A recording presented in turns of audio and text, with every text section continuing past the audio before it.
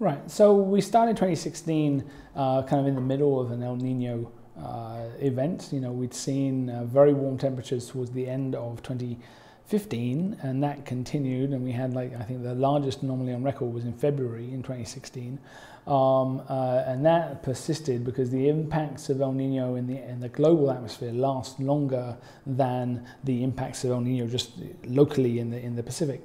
So what you had is that even as the Pacific was cooling a little bit, the temperatures in the rest of the world stayed very warm. And so July, we estimated, was the warmest month ever in an absolute sense in that period of record since the 19th century, and perhaps much, much longer.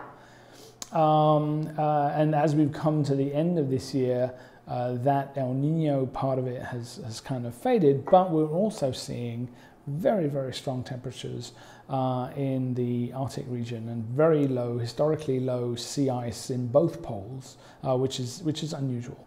And we don't think that that's directly related to the El Nino event. So it's a kind of independent thing which is going along at the same time. And so that's combining to produce record warm anomalies, pretty much for the entire year. And when you add that up, our estimates, from to the end of November. So we haven't done the calculation for the full annual year yet. That will be announced next week. But until November, we had an anomaly. That 12-month anomaly was about 0.2 degrees C warmer than the previous warm year, which was 2015, which itself was 0.1 a bit warmer than the previous warm year, which had been 2014. So this is a very unusual set of occurrences. I mean, we don't expect that every year is going to be a record year. I mean, like, we've never had 3 years in a row like this, and we don't anticipate that 2017 will be that warm, because we're starting off with less of an El Nino signal, more of a neutral La Nina signal, which has a, as we said, a pretty large, though not exclusive, impact. But it does make it clear that we're on a rising trend, and when we have anomalously warm years on a rising trend, those are going to be record years. And so we have to build that in. Like, if you didn't build in the long-term trend, you wouldn't have expected 2016 to be anything special. It would have been a totally mid-range year for the last 100 years, but it's not. And the reason why it's not, by about a degree, is because of the underlying warming trend.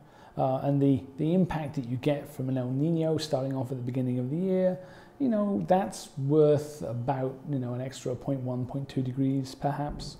And so we'll do that analysis more carefully over the next week. But what you're looking at is, so why we have a record year, it's 80 to 90% because of the long-term trend and 10% because of El Nino.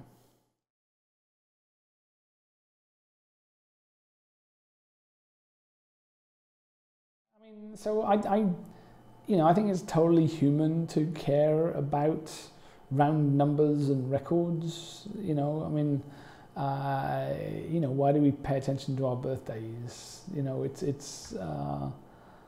then the big birthdays, right? I think it's just a natural thing. Like, we're kind of tuned to that. So 2016, was also the year that we went through 400 ppm for the last time. And that seems like an important thing. But the impacts of 399 and 401 are not really detectably different.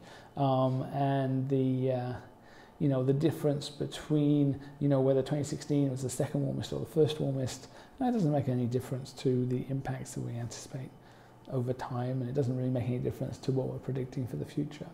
So in some sense they aren't important, but in another sense they are, because our birthdays, these records, these milestones, are how we track what's going on, because we're not very good at tracking things in a continual sense.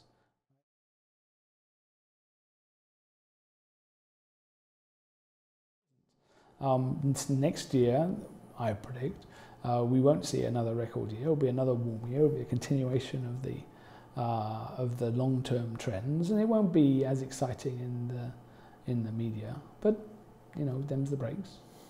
The weird thing is, like, you know, we don't want it to be another record year, right? You know, we wear two hats, right? As a scientist, we predict something, and we want that prediction to come true because that, you know, shows that we understand the system and that we were able to wrestle some information and make a successful prediction, right? So, I mean, I predicted back in March that that this year would be a record warm year, and wearing my scientist hat, I'm thinking, oh yes, good job. Wearing my citizen hat, I'm going, oh dear, this is not what we want. You know, and I wrote a thing predicting what's going to happen in 2017, and again, if it happens, I'll be going, yes, but no. And so we find ourselves in this odd bind